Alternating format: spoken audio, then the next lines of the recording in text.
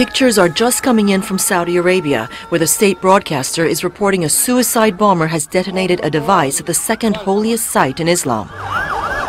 It reportedly happened near the security headquarters of the Prophet's Mosque in Medina. Early accounts say the suicide bomber and 2 security officers were killed in the attack. The blast follows 2 others in the Saudi cities of Qatif and Jeddah on Monday, including a suicide bombing near the U.S. consulate in Jeddah. The attacks come as Muslims start Eid al-Fitr festivities, marking the last day of the Muslim holy month of Ramadan.